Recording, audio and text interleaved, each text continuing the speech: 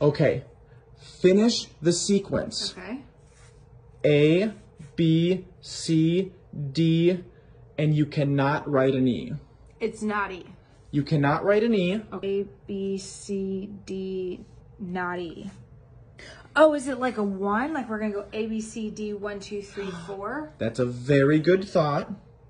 No. Is it a letter? Or is it like a different, like a number or a symbol or something? It is a letter. Is this the English alphabet? Is there another alphabet I should know about? This is the English alphabet. It has to be E. It makes, like, You cannot, it makes no sense. No, you cannot write an E there. C, D, E. E belongs there. I want you to draw an F. F? Right there.